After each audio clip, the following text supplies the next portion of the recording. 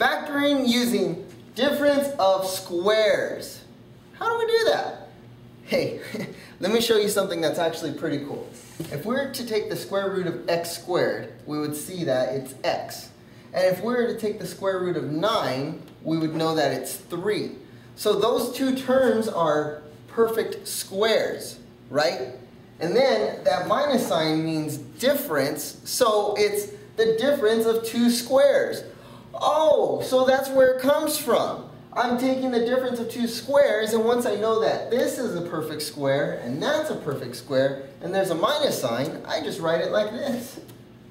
X plus 3 and x minus 3. Why? Well, because the square root of x squared is x, and the square root of 9 is 3, and then all we do is put a plus and a minus, and we are done. Easy here. Oh, see? I can catch. All right. We have two perfect squares, and I'm not talking about squares that look like this. And I'm not talking about squares like what they used to call manual in elementary school. I'm talking about a square when you can take the square root of something. Always look to see if you have two perfect squares, and the key thing aside from that is the minus sign right there. Once we have that, we know that it's a difference of two squares. So we can go ahead and say that we would have two binomials. One would have a plus and one would have a minus, and then all we do is take the square root of each term. The square root of 81x squared is 9x, and I'll put 1 here and I'll put 1 there.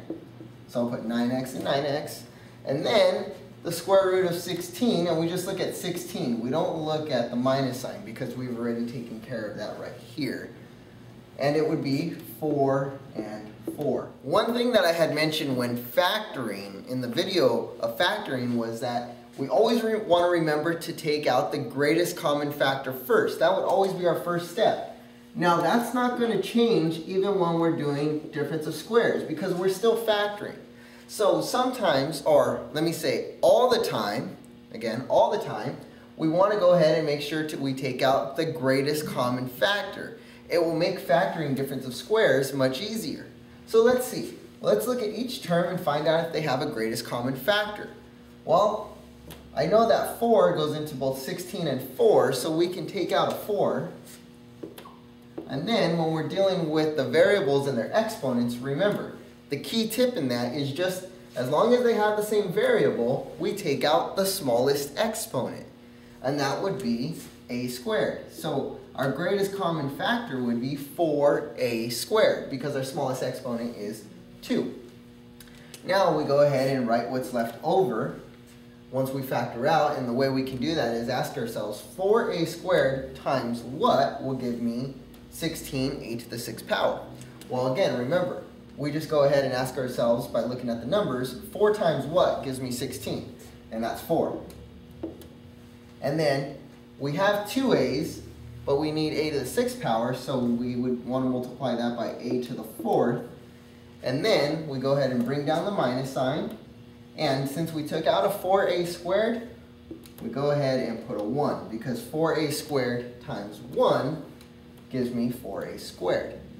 Now we factor this. Okay, we want to look in here to see if that's a difference of squares.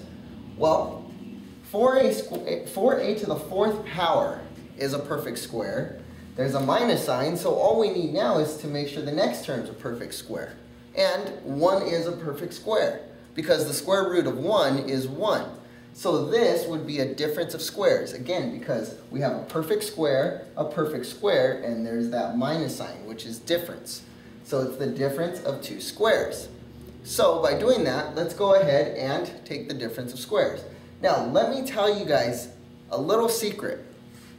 Whenever we have an exponent to an even power, remember, an exponent to an even power, we can go ahead and already know that that's a perfect square because you can always divide even numbers by 2.